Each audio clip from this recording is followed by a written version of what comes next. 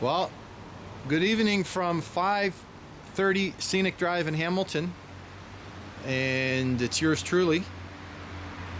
Fred Bulbeck just left to go inside, but Fred's almost completed the garage door, and it looks absolutely incredible.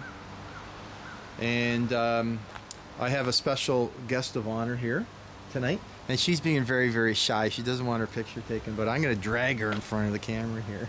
Come on, Bev. This is Bev McCraw, and would you get in there?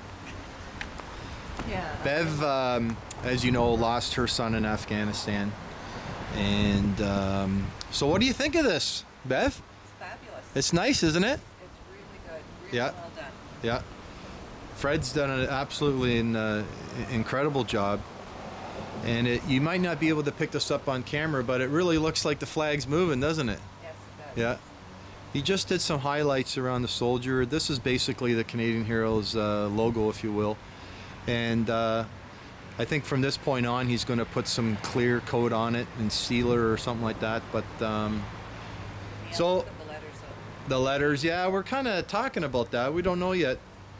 What do you think? Should we put Canadian Heroes on it or just leave it the way it is? I think Canadian Heroes on it. Put it on it? Yep. Okay.